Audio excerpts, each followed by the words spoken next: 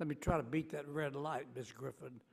How does one respond to the statements of some that citizens deserve full access to the laws and rules by which they are required to live? Yes, thank you for the question. I think that the answer to that depends upon an analysis of many dimensions. The first dimension is the recognition that standards and codes are original works of authorship and are entitled to copyright protection.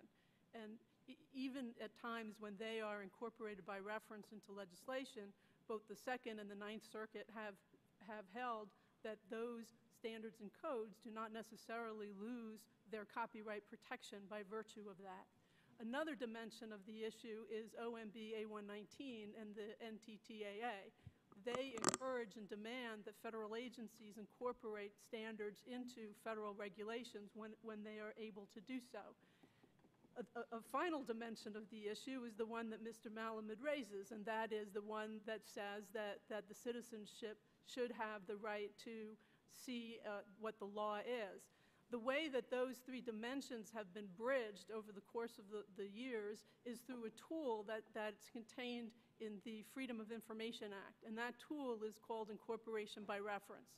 And that provides that federal agencies can incorporate into federal regulations extrinsic standards as long as those standards are reasonably available to the class of persons that are affected by it. And that tool has permitted the federal agencies to comply with their obligations under OMB A119 while at the same time respect the copyrights of the standards that are so incorporated.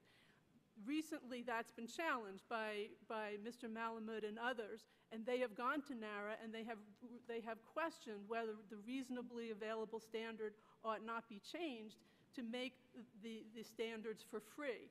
And NARA has concluded, as has ACUS, that the current process continues to be the best one, the one that is best designed to ensure that high-quality standards are developed and incorporated by reference into federal regulation. Thank you, Ms. Griffin.